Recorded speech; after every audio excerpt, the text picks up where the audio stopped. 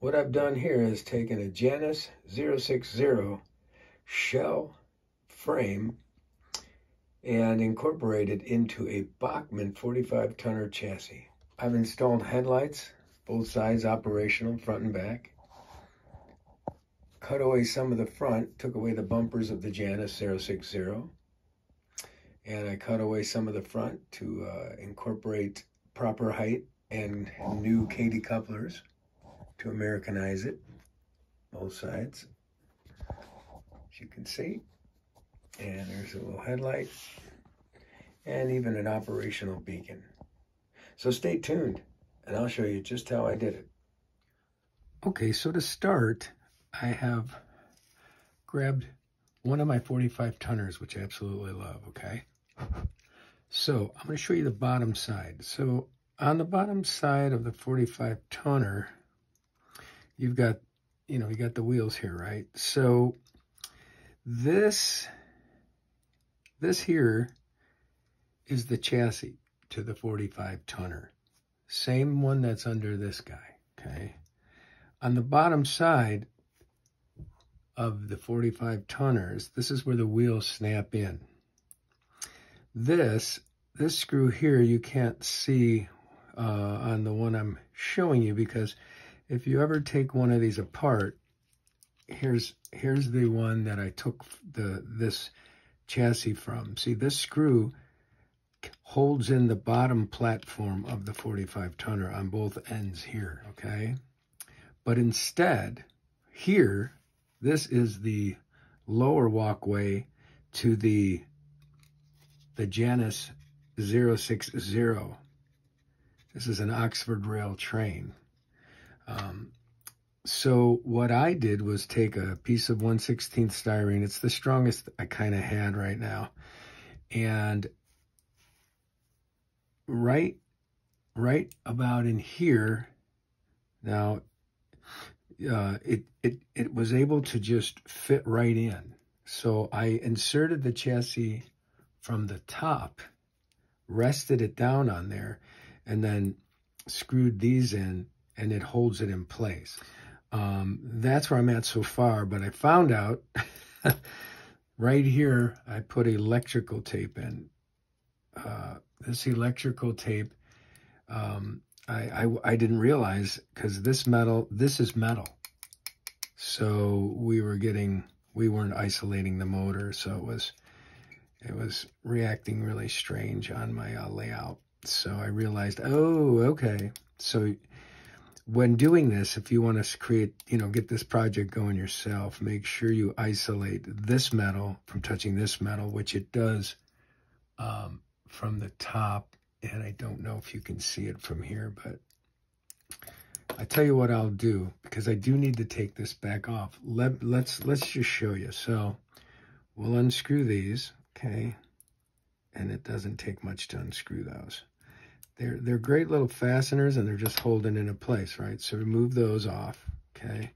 And then this just kind of slides out, okay? So it's these metal pieces here on the chassis of the Bachmann 45-tonner that rest right on this area. And here you can see there's some electrical tape isolating it, because these are two pieces of metal. This is metal, and so is this, right? And I'm going to have to fix this up. Now, you can see for my 45-tonner, I already had LEDs to light up the front and back. But what I think I'm going to do, and I think I still have enough here, that if I can get this shell, which it fits in here too, okay? But the only issue that's going to happen here that I haven't done yet is that this is the area we're going to have to trim some of this plastic away.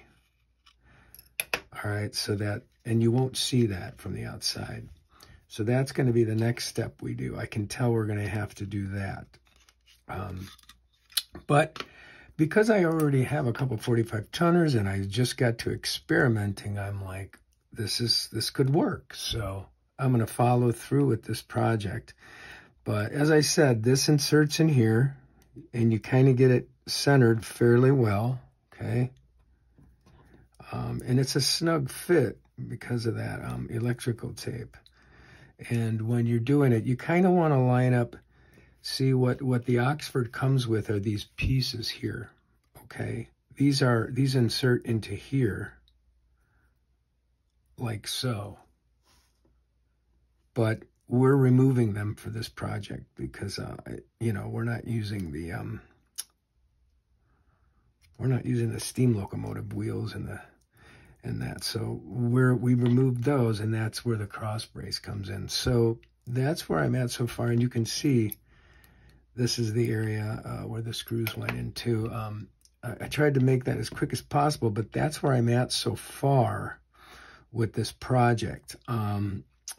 So what I think I'm going to do with the LEDs that I have here now is remove them from here, and actually I'm probably going to add some plug inserts from the decoder, and we're probably going to use putty, and these do not come with a light, but I think I might end up adding lights there, or I may end up doing, no, I don't know. No, I'm not gonna put in ditch lights. It's a lot of work, and you have to be careful of the metal and stuff like that. But I probably will remove these, but I'm not sure yet.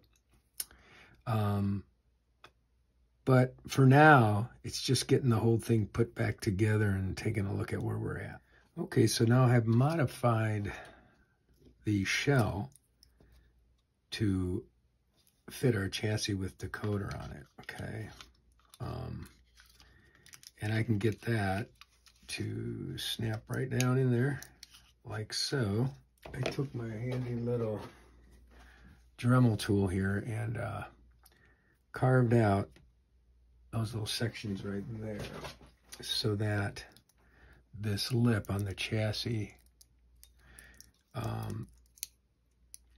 can fit right into that gap when we snap on the shell, just like that.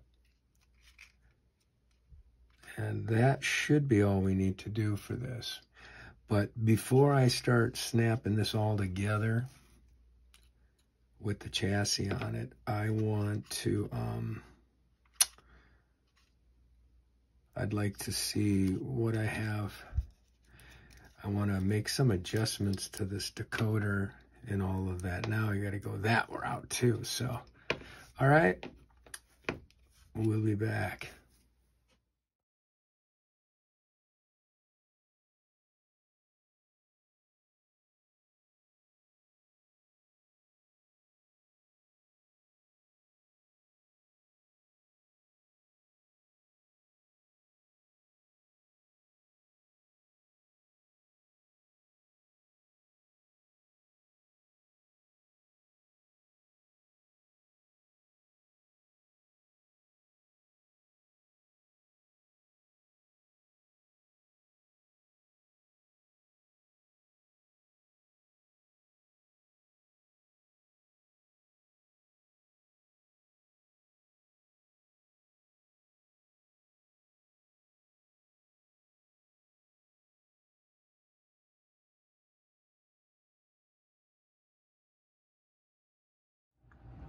Okay, let's test this out.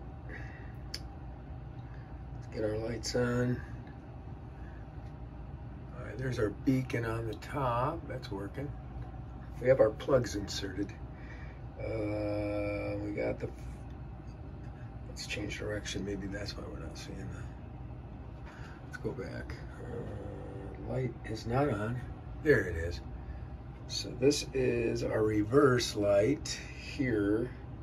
I don't know if I have the shell on the right way. I think I do. Let's give it a little speed.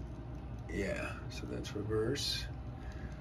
Those are the holes we drilled, and the little, the plastic insert for the light I used is a, let's switch over here. Let's switch direction. There it goes. And there's our front light. The housings I used for these are from extra pieces I had for a Bachmann 70 tonner. If you're familiar with the HO, they have the two little light inserts on the front and the back.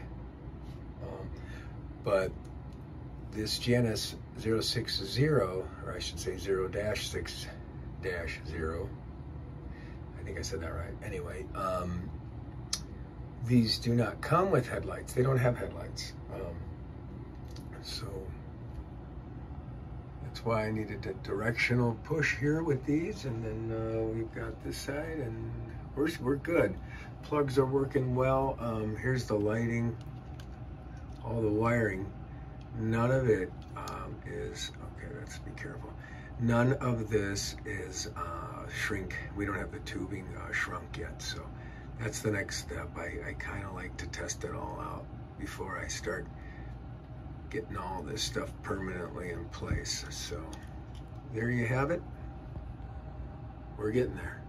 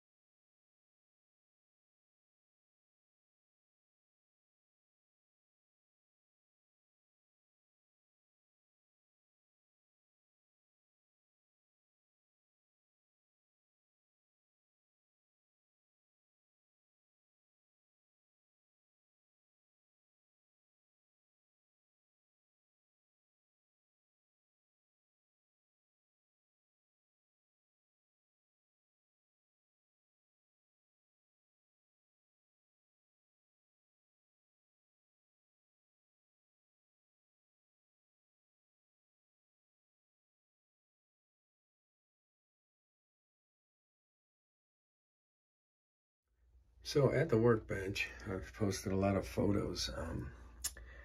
We have our couplers in.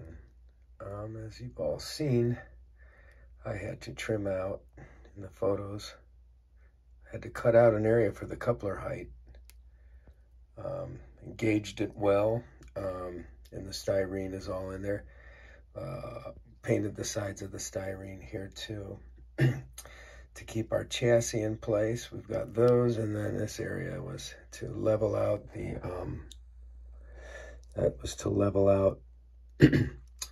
the couplers coming out of the pocket there. Get it over here and I'll show you. Both sides are hooking up nice and level there. Boom. So here it is, our final install. Our Bachmann 45 tonner chassis and wheels, I should say trucks, sitting underneath, custom fit to a Janus 060 by Oxford Rail. I installed a headlight in the rear. You can see it there in the front, and a rotating beacon. And had to cut out and make some makeshift couplers out of some styrene underneath.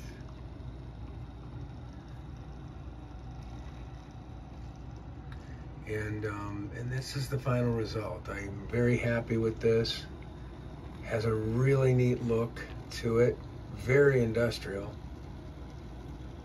Took off the bumpers front and back also.